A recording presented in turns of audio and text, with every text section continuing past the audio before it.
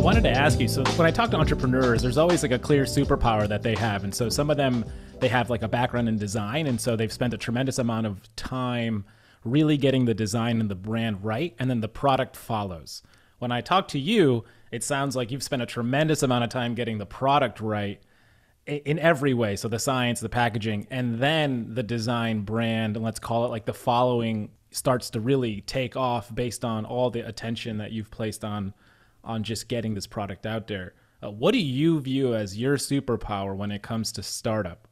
Obviously, you've had 3 companies, and so you've developed something that you're probably better at than most. What do you think that is? You know, we're always trying to share the different facets of entrepreneurship and how it doesn't always have to look and smell like what you hear in the news. It's always a little bit different. And so what do you think your superpower is when it comes to startup? Well, I like to think that I'm very creative, so that's definitely a big plus, but it's definitely sales and marketing. I mean, that's my wheelhouse. I love it. I love, getting in front of people and talking about the product. It's my baby. And then coming up with ways to promote it and market it and design. And by the way, we won the best packaged water at the International Beverage Exhibition in Nuremberg. And I have a funny story about that.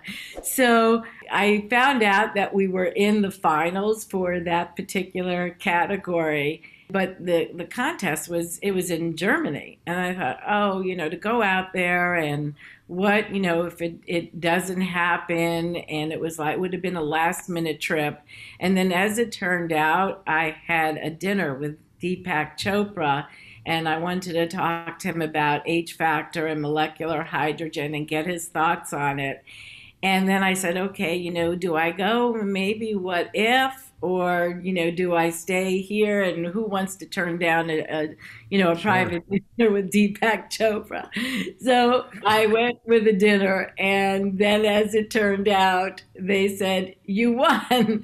So unfortunately, you do miss a few opportunities, but we still won, the award. And I have a beautiful award that they sent to me. And not only that, but we were a winner for the packaging design, and we've had subsequent awards for the packaging.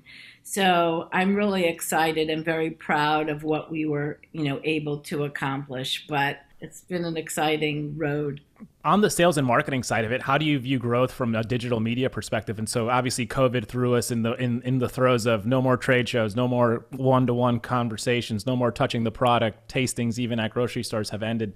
And so as it related to getting your product out there, are you in the influencer game? How do you view social media as a lever for growth? What has that been like during this time? Very challenging. And it's just, COVID has really created a big impediment in terms of, being able to market it. A big thing was going into the stores and doing demos. And of course, all of that has since evaporated. And so basically, social media has pretty much been a go-to platform for us, to get out the word. Activations, we used to do a lot of activations. Those are all but gone at this point. And word of mouth and, just getting it out into the stores and, hoping that, as many people supporting a lot of our followers, especially, and not just necessarily the professional sports stars or the, professional entertainers, but, we have like kids on soccer teams that send us pictures holding their trophy and HFactor, and it's word of mouth, and they just tell their friends, and their friends tell their friends. And it's been a tremendous grassroots momentum for HFactor.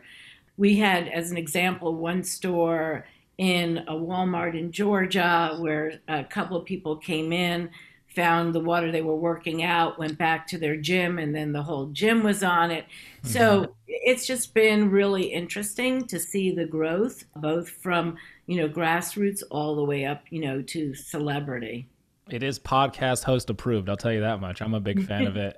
We're actually building out our podcast studio. And so hopefully we'll have a tremendous amount of it, and Nick can try it, and everyone that comes on the podcast can try it. And it'll be a good way to market. I think there's a way that we could get you some to your to your studio.